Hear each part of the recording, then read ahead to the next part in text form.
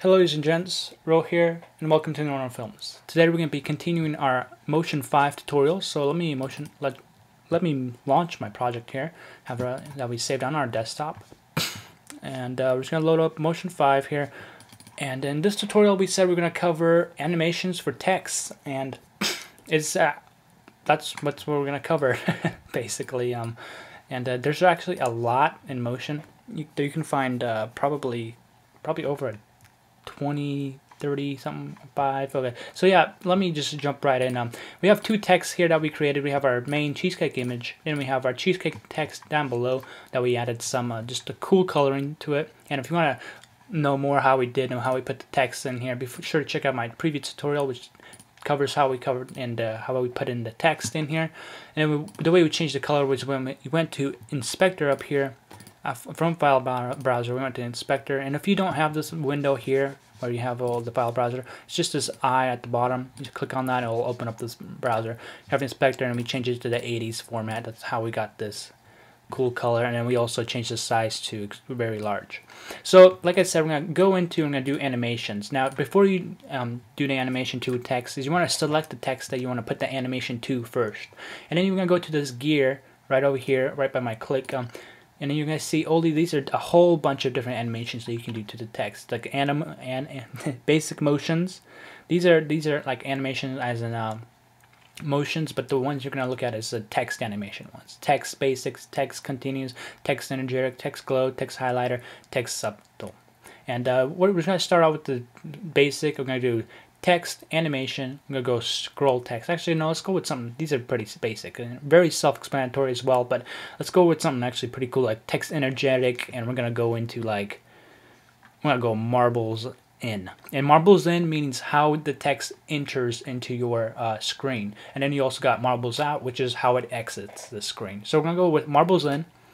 Click on it, and as long as we have the text selected, and as you can see, it put this extra in our timeline here, put in this marbles in animation into your actual project. So, and you can also see it in your timeline on the left hand side here. You see it's under the cheesecake, and it's going to control the cheesecake text, and it's giving it an animation, which is marbles in, and it's also on your the layers, and you can see it on the layers here as well. It's under the cheesecake text.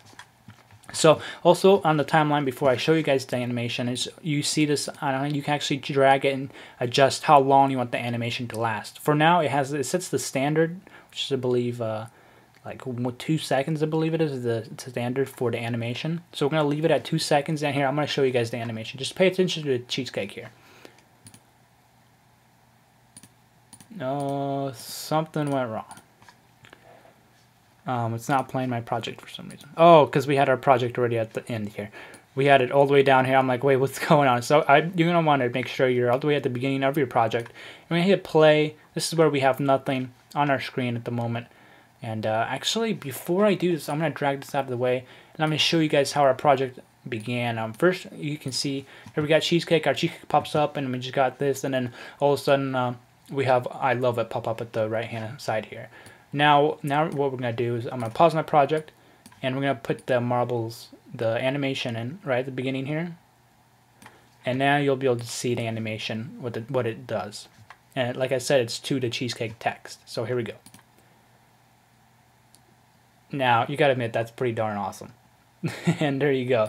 That's like the basic animations, you guys. And then you can click on it and hit delete. Now let's do an out animation for this cheesecake. So we're gonna click on here, and then you can also choose when you select on the timeline here where you want to put the animation.